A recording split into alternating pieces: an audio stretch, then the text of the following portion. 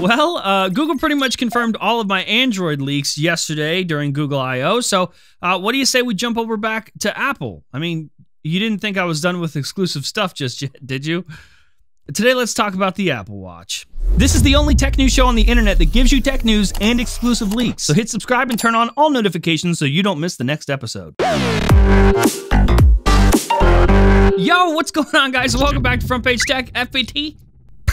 The show that gives you all latest tech news from one geek that is me to another that is you. Happy Wednesday. Happy hump day, since we're jumping back over onto the Apple train today. Don't forget about my Apple podcast. Brand new episode of Genius Bar is out right now. I'll leave a link down in the description below to YouTube, Apple Podcasts, you know the thing. But for real, we have a lot of stuff to cover today, so let's do the news part. All right, so first up for the day, story numero uno. Before we talk about Apple Watch, I show you Apple Watch Series 7. Hang in there, because I just quickly want to talk about the Apple Music announcement that just happened. So Apple just announced lossless and high-res lossless tiers to Apple Music. And overall, this is kind of a huge deal, especially when they're giving it to us at no extra cost. That is, well, that's suspicious. That's suspicious. That's weird. The only downside is, and you've probably seen everyone complaining about this online for the last couple of days, those lossless audio tiers that just got announced, yep, they don't work. They do not work on any of your AirPods. That's right, this feature does not work with AirPods, AirPods Pro, or AirPods Max. Yeah, not even Apple's $550 high-end headphones. And that's why everyone is so upset. Apple announced a new feature that will be available in June, according to them, and it doesn't work with Apple hardware. Yet. I encourage everyone to stay patient. From what I've been told, there is a reason why this has been announced so weirdly. I mean, think about it. Didn't this seem kinda rushed? For one, the night before, they sort of pre-announced that there was going to be an announcement for Apple Music. Right at the front of the app, it said, music is changing forever, coming soon. And then all of a sudden, the next day, they actually make the announcement of hi-fi audio tiers that don't actually work with your hardware. And it's not even out now. Like, it doesn't even happen until June. But they announced it. Didn't that kind of feel weird to you? Well, let's take a look at the Apple versus Epic trial that's going on right now. Remember how Apple oddly announced that third-party accessory makers could now use the Find My network before AirTags were introduced? It's because Apple wanted to present everyone with a pseudo choice. And wait for it, because that is exactly what is happening here. On the surface, no, it doesn't look like Apple's own hardware will be able to work with their new lossless audio features right now. But even in their exact quote, they say the word currently doesn't work. But that's not because this is an Apple limitation. It's actually a Bluetooth limitation. See, the bottleneck in this whole situation is Bluetooth. Bluetooth simply cannot transmit that type of dense data wirelessly. And AirPods, they use Bluetooth. But what if they didn't? I'm being told that with a simple update at any time, Apple is working on allowing AirPods to work over AirPlay instead. With AirPlay, your device would use Bluetooth to discover the AirPods as devices, but once connected, it would then create a personal Wi-Fi connection to stream the audio between devices. And boom, just like that, AirPods are the first wireless headphones that stream lossless audio. And then once again, you are presented with a choice. Yes, you could use wired headphones from another company to stream our lossless audio, or you could buy a pair of AirPods that do it wirelessly.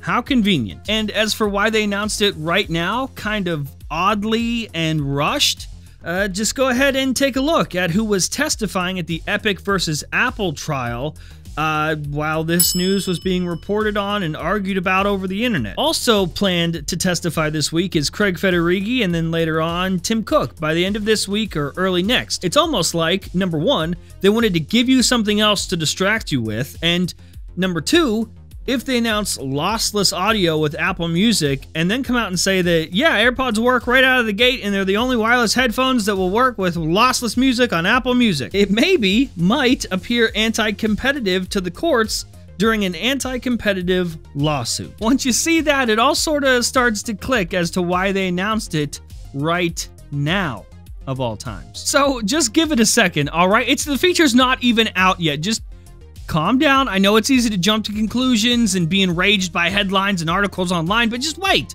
all right? This isn't Twitter. Your world is not Twitter. Relax, okay? Did you really think that Apple was going to announce lossless audio tiers on Apple Music and Apple hardware would never work with it?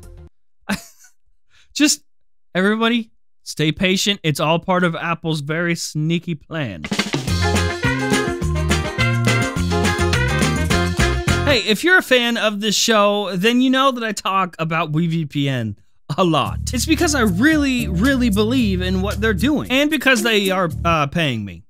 That is also a reason. But for real, do you know how many offers I get from VPN companies all over the place, and I turn them down because I want to be able to promote only one VPN to you guys, and I want it to be the one that I trust. WeVPN is made by veterans in this space, a group of guys that came from those other companies to start their own. A VPN that's fast and reliable, one that protects you and your data without storing any logs, one that keeps you from being tracked or traced, and one that unlocks content from your favorite streaming services. So if you love this show and you watch it every day, go give them a try and let me know what you think. It's just $269 a month right now. That's 73% off. And if you use the promo code FPT at checkout, you'll get an additional 10% off just for watching this show. Sure, there are other VPNs out there, but only WeVPN is a longtime supporter of this show. So go ahead, click that link down in the description to get started with WeVPN today. All right, so welcome back. Here we go. You've made it to this part of the show. I'm really excited to be able to show you. I love Apple Watch, and so do a lot of people. It's not just the most popular smartwatch in the world. It's also just literally the most popular watch in the world. Fun fact, which is absolutely insane if you think about it. I mean, we've been making watches for how long? And Apple just waltzes on in and goes, "Is watch, but you can do this now." There's my fish. What do you think? So that's being sent now.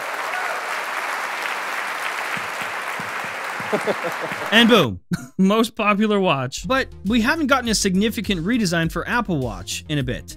In fact, I'm pretty sure there have only ever been 2 redesigns, and it had to do with the screen. The bezels shrunk, and even though they last modified the design of this watch back in 2018, gotta be honest, I think it still holds up. I think it looks great, even still. But late last year, analyst Kuo-Ming Chi said that we could expect a form factor redesign to Apple Watch in 2021. That is this year. So naturally, my sources and I have been on the lookout. And here we are.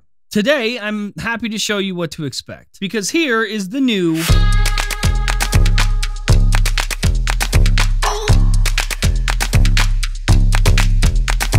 Apple Watch. Now, just as always, we made these renders based on real images. In this case, sources sent me a mixture of images as well as CAD files for this new Apple Watch design. And then I turned around and gave those to Renders by Ian to make these renders for you. That way we protect the source, the location of the source, and also get to show you some really cool stuff for the first time.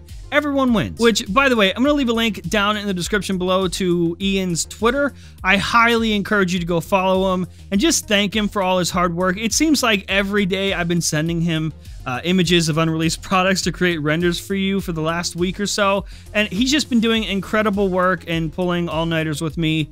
Go follow him. Like always, links to the full res images will be down in the description below. I'll leave a Google Drive link for you guys. So news websites, YouTubers, do not worry about taking awkward screenshots from this episode. In fact, please don't do it. I'm giving you access to the full res images down below. All right, so here's what I was told. Flat edges on the new design, which, you know, it falls in line with exactly what Apple has been doing lately and gives Apple Watch a fresh new look without actually changing too much. The screen display will likely be the same as it has been for the last few generations, though at least from what I've heard, they have tested prototypes with even smaller bezels and more screen. We had images of the watch, not a spec sheet, so this is one of those times where I don't know the specs. I don't know the spec sheet. Couldn't tell you. So like, I can't tell you what new sensors are coming or what new features we'll see this year with any sort of certainty. In fact, everything goes by code names behind the scenes. So this source wasn't even able to confidently say that this was Apple Watch Series 7.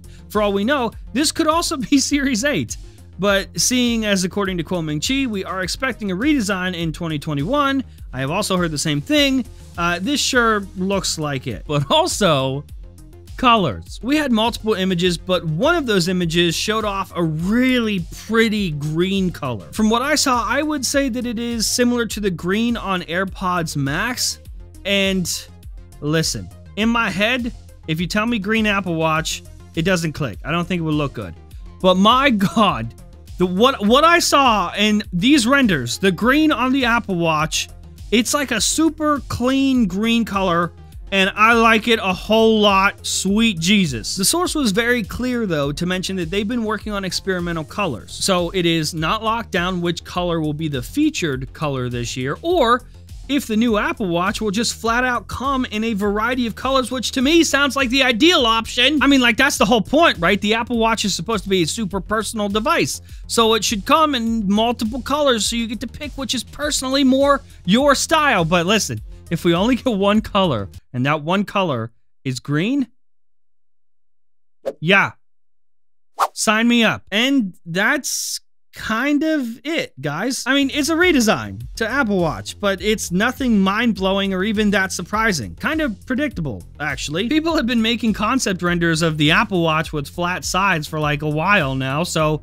for those people, good job. You were pretty close. But, you know, even though it's kind of predictable and it's not that much of a huge change, I do want it. I can't lie. It does look really, really good. Of course, let me know what you guys think down in the comments below. But as always, my job now is done. I gave you the information. Do with it what you will. Enjoy, Internet.